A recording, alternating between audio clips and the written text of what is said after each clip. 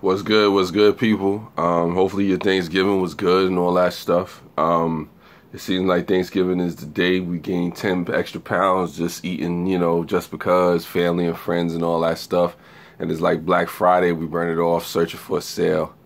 Black Friday is not what it used to be, because a lot of things are online, and they try to sneak get sales from you, on Thanksgiving.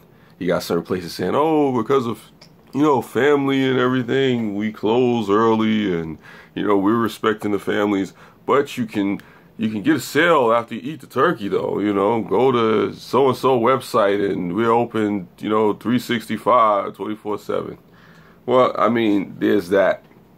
But also I say to folks, man, I mean, I don't know what people are buying this year and stuff like that, or they getting into. I just say with the Black Friday, be careful out there, be safe, because sometimes, folks, they be dying out there trying to get a sale. Like me and my cousin, we was talking about how, they'll have the flat screen TV, and what they don't tell you is that the first flat screens are for $20, and then the rest of them are like $1,000. So you try to catch that early sale. By the time I make this video, Black Friday will probably be underway, and people already just gave people the Randy Savage elbow and the drop kick and the Hogan leg drop and all that to get the items that they want.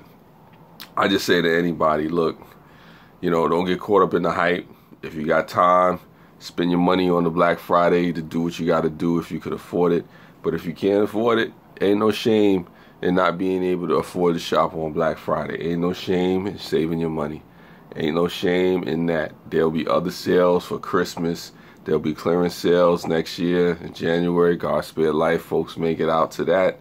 I just say to folks, don't go crazy trying to spend a whole bunch of, money, chicken, cheddar, whatever you want to call it, trying to get something that you probably don't need, even if you can't afford it. I tell folks, man, Black Friday, if you can, save your money. If you have to, spend it wisely. But, just be safe out there. And that ends my Black Friday reflections for this year. Take care.